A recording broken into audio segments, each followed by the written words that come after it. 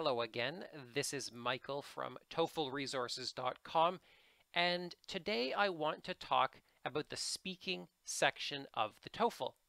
Specifically, I want to talk about question type 3, which is commonly referred to as the campus situation question. As you can see, this is the 2017 edition of the video. Now, the TOEFL hasn't really changed since last year, but I myself have learned a lot more about how to put together good answers and which strategies work best for students. So for that reason, I thought it would be a good time to make a new version of the video. So let's get started. Today, as a sample question, I'm using something taken from the TOEFL Quick Prep collection. Specifically, this is from volume 3 of that collection. It's the question about music in the cafeteria. Now, I'm not allowed to give you the question here in the video, but the good news is if you Google TOEFL Quick Prep collection, it will be the first result. You can download a PDF file that has a complete transcript as well as MP3 files of all the audio stuff. Now, I've chosen this particular question because it's accurate and it's realistic. That is to say, it's very similar to what you will get on the real test. A lot of popular textbooks these days are not very accurate. In fact, they are quite terrible. That means you should be studying with questions that come either from the Quick Prep collection, the official guide to the test, or the official test collection. I mention this because if you understand how the speaking questions are designed each week, you'll have a better chance of answering them strongly and correctly. You need to know that ETS has a very strict formula that they use when designing the speaking questions. The structure of those questions never really changes. They make a new test every week, but the structure of those questions is the same. If you study with textbooks that don't represent this structure, you're wasting your time. Okay, so before I show you how to answer it, I want to talk a little bit about some of those things that never change. So in the type 3 question, first you get a reading. This reading is about 100 words long. The reading takes the form of an announcement on campus, a letter to the editor of a campus newspaper, or an article in a campus newspaper. You're going to get one of these three. I haven't seen anything else in a long time. So that's what you get first of all. Then that disappears from the screen and you listen to a conversation. The conversation is between a man and a woman. One of the speakers in the conversation will either support or oppose what was mentioned in the reading. He or she will provide two clear reasons for their support or opposition, as well as supporting details that go along with it. Your job is going to be to summarize the opinion of that person.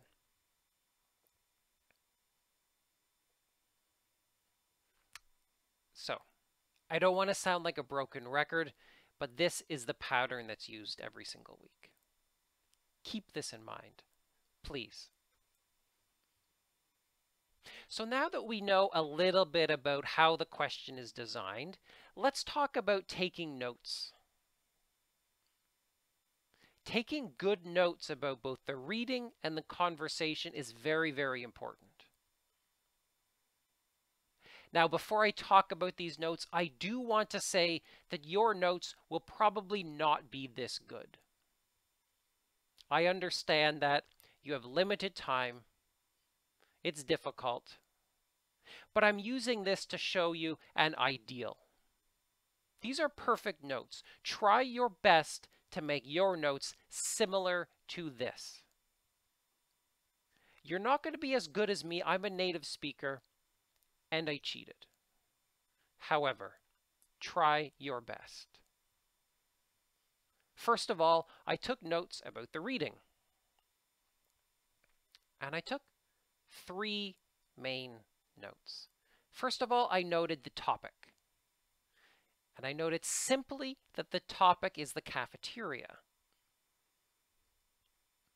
Sometimes the topic might be the library. In that case, just write library. If the reading is about the science department, just write science department. If it's about the campus parking lot, write campus parking lot. That's it. That's what I want you to get for your first note.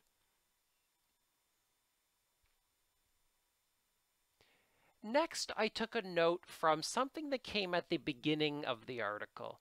Really the main point of the reading, the main thing that's being announced. And that is that classical music will be played during meals next semester. How nice. And then I took a last note about the reading, something from the middle or the end of the article. Students will relax and communicate more if they're not listening to MP3 players. That kind of represents the justification. All right, then the reading disappears.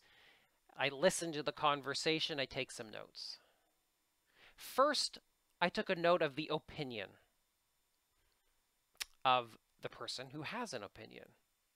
Simply note whether they're for or against the plan, whether they support or oppose.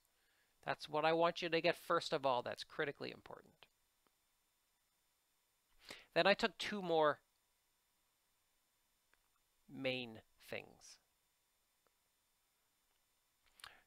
I noted the man's first reason for being against the plan, and that is students don't want to relax. And then I got the details that go along with it. Usually you're going to get 2 details to match each reason. Again, this is a formula. Just about every single week, you're going to be able to get 2 details. My first detail, they want to study and work while eating. Second detail, they can't concentrate while music is playing. Okay. Next, I got a note about the second reason. The second reason in this case is students don't like classical music. And then I got the 2 details that go along with it. First detail, they will not stop listening to their own music. Next detail, they're more likely to bring MP3 players if classical music is played. So again, it's a formula, week after week after week. First of all, make a note of the person's opinion. Second of all, the reason and the 2 details. Finally, the next reason and the 2 details. You might miss one of the details. Don't worry. It's not the end of the world. But basically understand the pattern, reason plus details, reason plus details. Moving along. After the reading, after the conversation, we actually have to deliver our answer. And this represents the most important point of this video, how to structure the answer. If you've seen any of my videos, you know I love structure. You also know I love templates.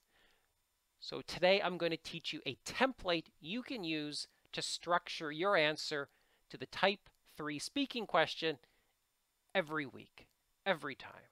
Here it is. First of all, you should say something like, the article is about, the announcement is about, the letter is about. It states that.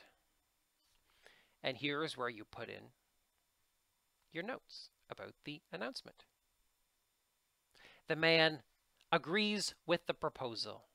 The man disagrees with the proposal. The man agrees with the plan. The man disagrees with the plan. Something like that. He feels this way for 2 main reasons, or she feels this way for 2 main reasons. First of all, he states that. First of all, she states that. That's where you're going to put your notes. Secondly, he notes that. Secondly, she notes that. And that's it. That's your template. That's your structure. And you can see what comes next. Here's where the topic goes. The article is about the cafeteria.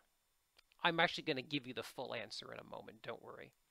It states that, and here's where you put your notes about the reading. The man agrees with the proposal. The man disagrees with the proposal. He feels this way for 2 main reasons. First of all, he states that, and here's where you put your notes about the first reason. Secondly, he notes that. Here's where you put your notes about the second reason. Again, I really want to stress this is going to work every time. If you've got a textbook where it doesn't work, you've got a crappy textbook. Get something better. Get a better practice question. All right, here then is a sample answer which uses our notes. It uses the question from the Quick Prep collection. It uses our template. You can pause that if you want to read it. I'm actually going to read it myself, and just for fun, I will time it. Now, keep in mind, your answer is supposed to be 1 minute long. I hope that this one is a little bit less than a minute because I understand as a native speaker, I speak faster than you. But let's read it, and I will time it. Here goes. The article is about the campus cafeteria. It states that beginning next semester, classical music will be played during meals to encourage students to talk to each other instead of listening to MP3 players. The man disagrees with this plan. He feels this way for 2 main reasons. First of all, he says that students don't actually want to relax during meals. Many of them prefer to study for exams or work on assignments while they eat, and the music will make it hard to concentrate. Secondly, he notes that most students don't like classical music. For this reason, they will not stop listening to their own music. In fact, the change will make them more likely to bring their own MP3 player to the cafeteria to block out the classical music. So mine came out as 54 seconds.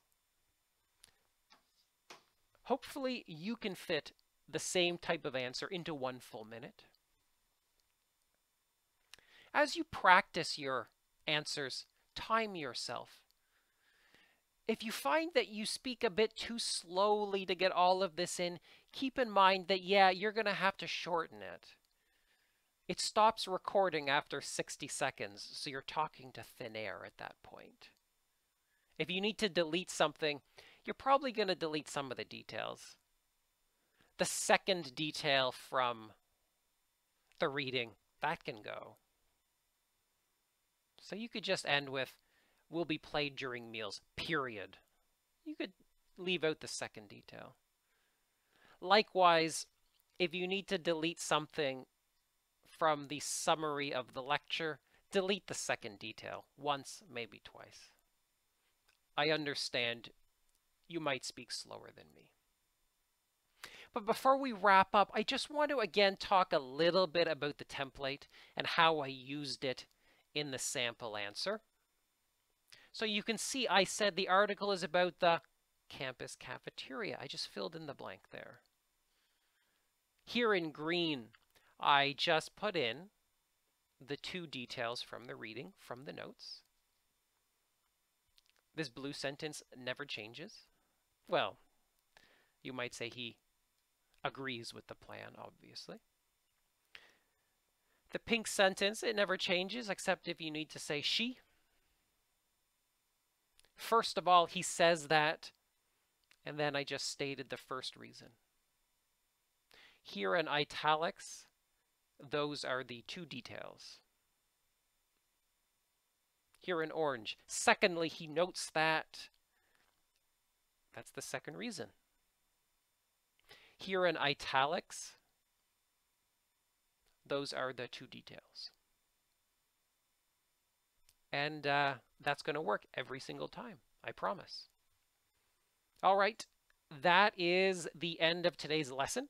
I hope you enjoyed it, and I thank you for watching all the way to the end of the video. It really means a lot to me. If you want to get more of this stuff, just visit TOEFLresources.com. That's my main website. It includes guides to every section of the test. It includes a lot more information about the speaking section. And most importantly, if you go there, you can sign up for my essay evaluation service. That is a service where I will evaluate and score your practice essays. And most importantly, I will check them line by line, correcting all of your mistakes regarding grammar and vocabulary. I work with dozens of students every week. It's a very, very useful service. I hope you will think about signing up. I guess I will leave it at that, and thank you very much. Talk to you later.